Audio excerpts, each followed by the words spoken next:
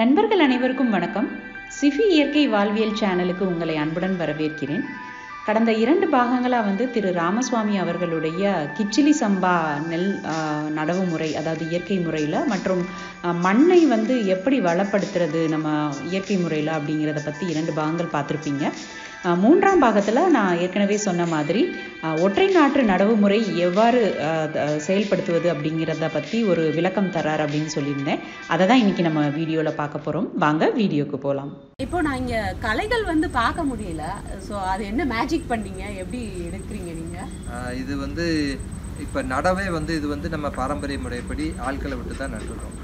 So அதில் என்ன பண்ணுறோம், கரெக்டாக 15-20 நாளில் களை மெதிக்க தான் சொல்கிறோம். எப்போதுமே என்ன சொல்லுவாங்க அப்படின்னா, ஃபஸ்ட்டு களை எடுக்கிறதே களைக்கு கிடையாது. 15-20 நாளில் களைகள் உங்களுக்கு வளர்ச்சி இருக்காது, அப்போ தான் ஆரம்பிக்கிற ஸ்டேஜ்.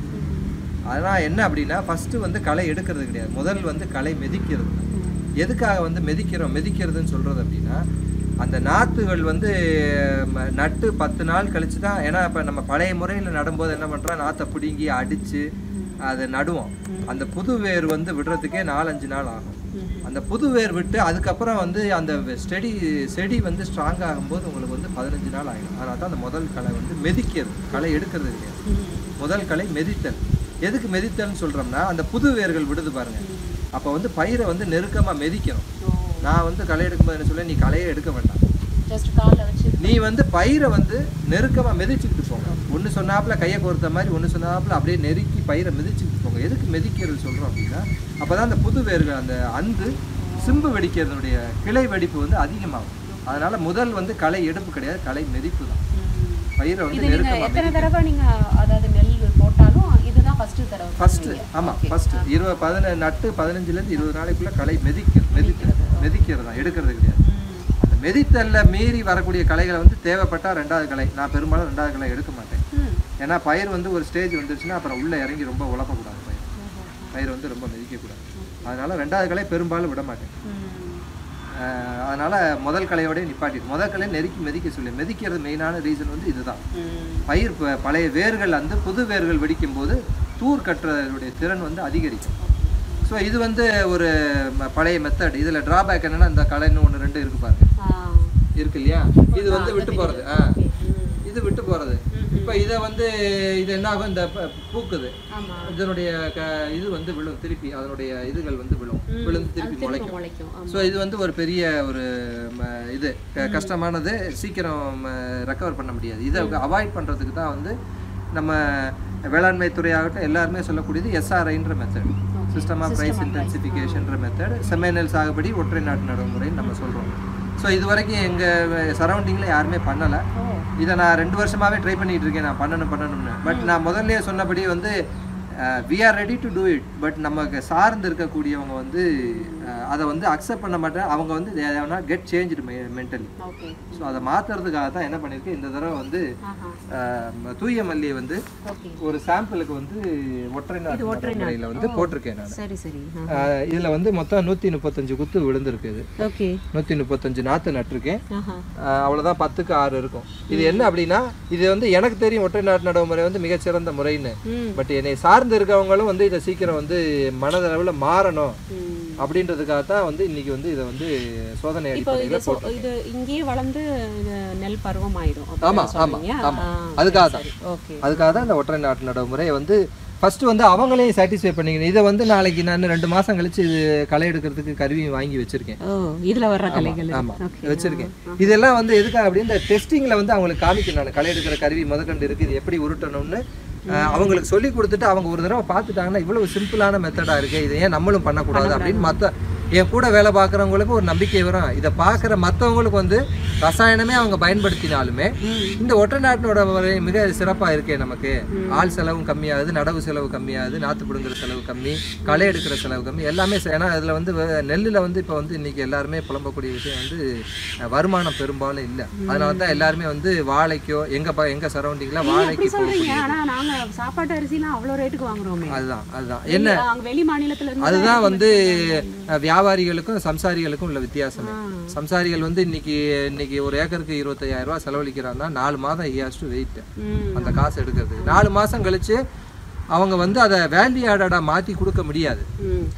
அப்போ வந்து என்ன பண்ணுறாங்க, நெல்லாக தான் போடுறாங்க. நெல் வந்து அன்றைக்கி என்ன ரேட்டு போகுதோ அதில் தள்ளி விட்டுட்டு வர்ற காசை நம்ம செலவழித்த காசையாவது எடுப்போம்ன்ற கான்செப்ட்டுக்கு வராங்க. அப்படி பார்க்கும்போது நெட்டு நெல்லில் வந்து பெரும்பாலும் வந்து காசு இல்லை, லாபம் இல்லை. அப்போ வந்து உங்களுக்கு அப்போ நம்ம வந்து பொருளினுடைய விலையை வந்து நம்ம கூட்ட முடியாது, நம்ம கையில் இல்லை. அப்போ என்ன பண்ணோம், உற்பத்தி செலவு எந்த அளவுக்கு குறைக்கிறோமோ அந்த அளவுக்கு நமக்கு லாபம். இதுதான் main concept. Exactly zero budget மாதிரின்னு சொல்லலாம். ஜீரோ பட்ஜெட்னு சொல்ல முடியாது, இப்போ அவங்களே அந்த பேரை மாற்றிட்டாங்க. ஜீரோ பட்ஜெட்ன்ற கான்செப்ட் வந்து அந்த பேர் வைக்க முடியாது. ஏன்னா சில எடுபொருட்கள் வெளியில் வாங்கி தான் ஆகணும், கூலிக்கு ஆள் விட்டு தான் ஆகணும். அப்போ அது ஜீரோன்ற கான்செப்ட் சொல்ல முடியாது அப்படின்னு சொல்லிட்டாங்க. ஸோ நம்ம என்ன பண்ணுறோம், செலவை எவ்வளோ குறைக்க முடியும் அப்படின்றத கான்சென்ட்ரேட் பண்ணி அதை மாற்றுறதுக்காக தான் இந்த எஸ்ஆர்ஐன்ற. இன்னொரு கொஸ்டின் எனக்கு, இப்போ இது ஒற்றை முறையில் பண்ணியிருக்கீங்க இல்லையா, இதில் நல்ல ஈல்டு கிடைக்குங்களா? கண்டிப்பாக. இதுக்கும் அதுக்கும் என்ன டிஃபரன்ஸ் சொல்கிறேன். இப்போ என்ன அப்படின்னா, நம்ம பழைய முறையில் என்ன பண்ணுறோம், நாற்றை பிடுங்கி கொடுக்குறோம். அவங்க வந்து கையில் என்ன நாற்று வருதோ, 5 வருதோ 6 வருதோ 10 வருதோ அப்படியே ஊண்டிட்டு போயிடுவாங்க. ஸோ என்ன ஆகுது, பயிர் வளர வளர அடர்த்தி ஆகுது. பயிருக்கு தேவையான சூரிய ஒளியும் காற்றோட்டமும் கிடைக்க மாட்டேங்குது. அதனால வந்து கீழே புது சிம்புகள் வந்து எப்போதுமே சூரிய வெளிச்சம்னா அது வந்து உங்களுடைய போட்டோசிந்தசிஸ் நடந்தால் தான் பயிர் வந்து அடுத்த லெவலுக்கு போகும். அப்போ கீழே வந்து உங்களுக்கு வந்து சிம்புகள் வெடிக்காமல் இந்த இது மூடும் போது உங்களுக்கு வந்து வெயிலும் காற்றோட்டமும் கிடைக்க மாட்டேங்குது. ஒற்றை நாட்டு நடைமுறையில்னா ஒரே ஒரு நாற்று தான் இருக்கு, இதுக்கு தேவையான காற்று தண்ணீர் சூரிய வெளிச்சம் எல்லாமே கிடைக்கிறது. அப்போ என்ன ஆகுது, சிம்பு வெடிக்கக்கூடிய திறன் வந்து கூடுறது உங்களுக்கு. இன்னொன்று, களை உருட்டும் கருவியை கோணா விடுற வச்சு உருட்டும் போது உங்களுக்கு வந்து எந்த இடமே கேப் இல்லாமல் பயிரை மிதிச்சிடுறீங்க, மெஷினும் உருட்டிடுறது உங்களுக்கு. அப்போ வந்து பழைய வேர்கள் வந்து அந்த புது வேர்கள் வெடிக்கும் போது சிம்பு வெடிக்கக்கூடிய திறன் வந்து கூடுறது உங்களுக்கு. அதில் வந்து 10 சிம்பு 15 சிம்பு தான் வெடிக்கும் அவங்க நட்டதில்லை. பட் இதில் வந்து மினிமம் வந்து என்னுடைய கணிப்புக்கு மினிமம் இதில் 40ஆவது வைக்கணும். அதிகபட்சம் வந்து 60, 80, 100 வரைக்கும்லாம் இப்போ நிறையா பேருக்கு போயிருக்கு. நம்ம நிறையா யூடியூப்பில் பார்க்குறோம், நேரம் கிளாஸஸில் பார்த்துருக்கேன். பட் அவ்வளவு இல்லைனாலும் ஃபஸ்ட்டு டெஸ்டிங்கில் வந்து எனக்கு ஒரு 35ல் 40 குத்து வந்தது அப்படின்னா எனக்கு தெரியும் வரும்னு. என்னை சார்ந்து இருக்கிறவங்களுக்கும் இந்த சரௌண்டிங்கில் என்னுடைய சரௌண்டிங்கில் பண்ணுறவங்களுக்கும் ஒரு கான்ஃபிடென்ட் வரும். ஸோ அவங்க வந்து கொஞ்சம் கொஞ்சமாக மாறுவாங்க. ஃபர்ஸ்ட் எஸ்ஆர்ஐக்கு மாறுவாங்க, அப்புறம் வந்து ரசபரணி கஷாயத்துக்கு மாறுவாங்க. அப்புறம் யோசிக்கும் போது வந்து நம்ம ஓரத்துக்கு 4000 5000 செலவழிக்கிறதுக்கு இவர் பண்ணக்கூடியதை கேட்போமே, செஞ்சு பார்ப்போமே அப்படின்னு அடுத்த லெவலுக்கு அவங்க வருவாங்க. அதை மாற்றுறது தான் என்னுடைய. சார், இந்த ஒற்றை நாற்று நடவு முறைக்கு இதுக்குன்னு எதுவும் ஸ்பெசிஃபிக்கான கேப் எதுவும் விடணுமா? எப்படி வந்து இதை பயிர் பண்ணணும் அப்படின்னு சொல்லுங்க, பார்க்குறவங்களுக்கு யூஸாக இருக்கும். ஓகே, இதில் என்ன ஒரு முக்கியமான விஷயம் ஒற்றை நாட்டு நடவு முறையில் அப்படின்னா, பெரும்பாலும் ஒற்றை நாட்டு நடவு முறை வந்து நெல்லினுடைய வயசை பேஸ் பண்ணி தான் இருக்கும். ஓஹோ. ஸோ சில வித்துகள் வந்து 180 நாள் வித்துக்கள்லாம் இருக்குது. காட்டியானம், மடுமுழுங்கி, இன்னும் 2-3 ஐட்டங்கள்லாம் வந்து 180 நாள் 6 மாத பயிர். அந்த 6 மாத பயிருக்கு வந்து நீங்கள் வந்து 1/2 அடி 3/4 அடி விட்டீங்கன்னா பயிரினுடைய தூர் வெடிப்பு அதிகம். அதனால வந்து பயிர் ஒன்றுக்கு ஒன்று மோதி வளர்ச்சி குறையும். அப்போ அதுக்கு வந்து மினிமமே 1.5 அடி விடணும். 1.5 அடி. அதனால தான் என்ன சொல்லுவாங்க, அந்த நாற்றுகள் 1/4 கிலோ இருந்தால் போதும் ஒரு ஏக்கருக்குன்னு சொல்லுவாங்க. ஸோ 1.5 அடி இடைவெளி விட்டோம்னா அந்த நாற்றுடைய வளர்ச்சிக்கு தகுந்தபடி அதனுடைய தூர் வெடிப்பு அதிகமான காற்றோட்டம் சூரிய வெளி கிடைக்கும். நம்மளுடையது வந்து 150 நாள் பயிர். இதுக்கு வந்து நம்ம 3/4 அடி அதிகபட்சம், இது 3/4 அடி விட்டுருக்கு. 3/4 அடி விட்டா ஸோ என்ன பேசிஸ்னா அந்த நாட்டு பயிரினுடைய வாழ்நாளை பொறுத்து அந்த கேப் வந்து பெரும்பாலும் அமையும். இதுதான் மெயினான ரீசன். இன்னொன்று வந்து நம்மளுடைய கோணா வீடர் சைஸையும் நம்ம பார்த்துக்க வேண்டியிருக்கு இன்றைக்கி நிலவரத்துக்கு. ஸோ 3/4 அடி விட்டோம்னா கோணா வீடர் ஓட்டுறதுக்கு சரியாக இருக்குது. ஏன்னா கோணா வீடரில் அட்ஜஸ்ட்மெண்ட் இருக்குது. 3/4 அடி விட்டோம்னா ஒரு 2 களை உருட்டினாலே நமக்கு போதும். அதுக்கு மேலே கோணா வீடர் தேவைப்படாது. 2 களை உடனாலே பயிர் ஓடி மூடிடும், அப்புறம் களைக்கான வேலை இல்லை அவங்களுக்கு. ஸோ 3/4 அடி மினிமம்ன்றது வந்து பெஸ்ட்டு ஆப்ஷன். 1/2 அடி 1/2 அடி வந்து கொஞ்சம் கஷ்டம் கோணா வீடர் ஓட்டுறது. 3/4 அடி மினிமம் இருந்தால் பெஸ்ட்டு. இப்போ நீங்கள் இந்த நெல் சாகுபடிக்கெல்லாம் தண்ணி வந்து என்ன கிணத்து தண்ணி தானுங்களா இல்லை போர் எதுவும் போட்டிருக்கீங்க? எங்களுக்கு வந்து எங்களுக்கு கிணத்து பாசனம் தான் கம்மா இருக்கு. பட் தண்ணி சரியா இல்லை, அதனால கிணற்று விட்டு தான் ஒரு போரும் வச்சிருக்கேன் நான். இது இல்லாட்டி அதை சப்ஸ்டியூட் பண்ணி ஓட்டுக்கேன். ஃப்ரெண்ட்ஸ், இந்த வீடியோ கண்டிப்பாக உங்கள் எல்லாருக்கும் பிடிச்சிருக்குன்னு நம்புகிறேன். ஒற்றை நாற்று நடவு முறையில் வந்து கண்டிப்பாக அதிக மகசூல் எடுக்கலாம் அப்படின்னு சொல்லி அவர் சொல்லியிருக்கிறாரு. இது வந்து நிறைய விவசாயிகள் வந்து இதை செய்கிறது கிடையாது. பழைய முறைப்படி தான் அவங்க வந்து ஃபாலோ பண்ணிட்டு இருக்காங்க. அதிக மகசூலும் எடுக்கலாம், அதே நேரத்தில் வந்து எல்லாமே செலவும் கம்மிங்கிற மாதிரி இதில் சொல்லியிருக்கிறாரு.